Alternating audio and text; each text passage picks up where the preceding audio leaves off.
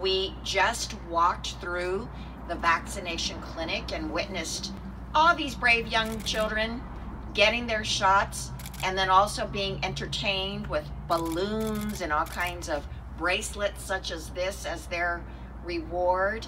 I also watched all these health officers administering the shots, but being so empathetic and caring with these children. It was so incredibly impressive.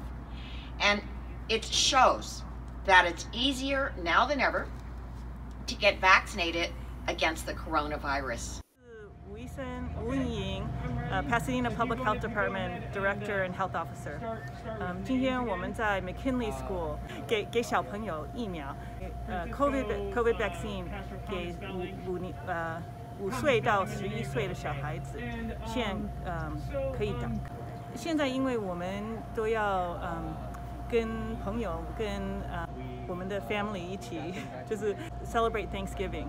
那现在就比较要小心一点，就是现在因为小孩子可以打疫苗 against COVID-19，应该赶快大家带你的小孩去医生或者 Pasadena Public Health Department 或者学校有地方可以打针，他们就那大家就比较安全，因为我们怕小朋友有的时候如果生病了会传给爸爸妈妈或者给婆婆公公，所以小孩子如果疫苗那就给大家比较安全。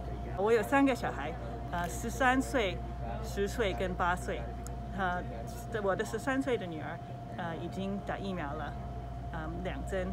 然后我的小孩已经打了1针。This is my daughter, Kylie, and then Max. My daughter attends Sierra Madre Middle School.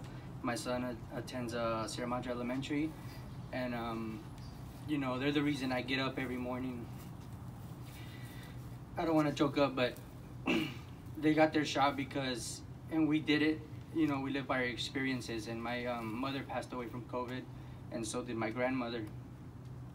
So I want to make sure everyone out there, you know, I know it's very controversial, but think twice, do your research, and make sure you try to get your shot. You know, you get your shot for everyone's sake. I'm so sorry to hear that happened to your family, but thank you for being so responsible with your children today.